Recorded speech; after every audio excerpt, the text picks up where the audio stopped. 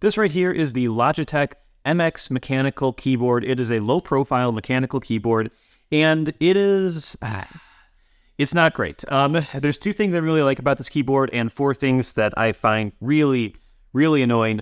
So let's just jump into it, and I'll let you know what I think. Okay, so the best thing about this keyboard is how convenient it is. There's a bunch of little conveniences here that make it just as easy to use as all of Logitech's other products. Yes, it's a mechanical keyboard, but it's just as easy to use as their normal keyboards, as their mice. Like, it's really easy. So in terms of connectivity, you can connect over Bluetooth or Wi-Fi. That's really nice. You can use up to 3 Bluetooth pairings with F1, F2, and F3 to switch between them. You can connect with Mac and Windows and kind of just knows how to do the right keyboard layout either way. If you choose to use the unifying receiver, which is their Logi Bolt option, which is the newer connection one, that's going to work. You can connect multiple Logitech devices to one receiver. So if you have a Logitech MX Master 3S, for example, and this keyboard, you can pair them to the same receiver, which is great. There's only one USB input that you're using on your device. So all that is really good. There's also some stuff with like how it goes to sleep, and then it will detect when your hands are kind of like moving towards it and wake it up. So before you even like press your first key, it's already woken up. A lot of times with the wireless keyboards, they'll go to sleep and you have to wake them up by pressing a key press, and then you have to wait a couple seconds. This one, it just feels like it's always on because it detects when you're coming towards it, and it turns itself on before you type something.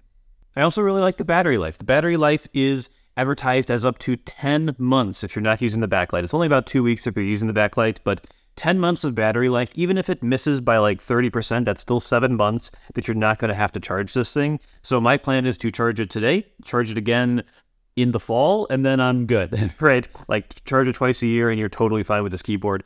That I think is really awesome, and is definitely more than I'm used to with wireless mechanical keyboards.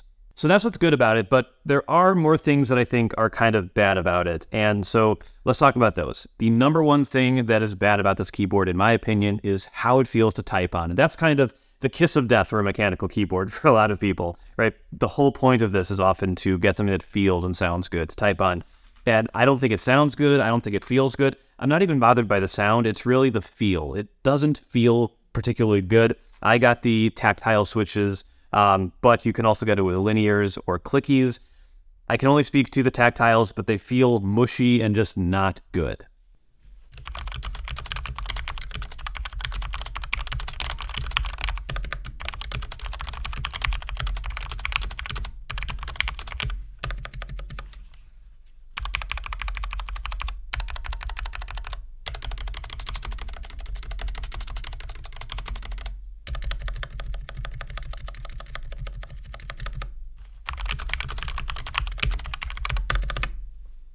But Matt, this is a mechanical keyboard. You can surely swap those out really easily with switches that you think are better, right? So can't you get all the convenience features and then swap out for switches that you like more?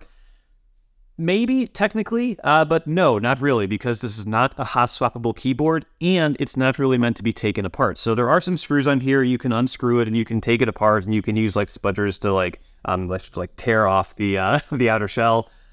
But it's really not meant to be taken apart. You have to solder to like remove the old switches and put your own new ones in. So you can do it, but it's a significant amount of work, and I just don't know if the audience for this keyboard is going to be into that sort of project. But okay, maybe you are okay with the switches. You just want to change the keycaps, and I have changed the keycaps. I've changed the keycaps on here, and they are, you know, I think it makes the keyboard look a little nicer, a little bit more to my personality.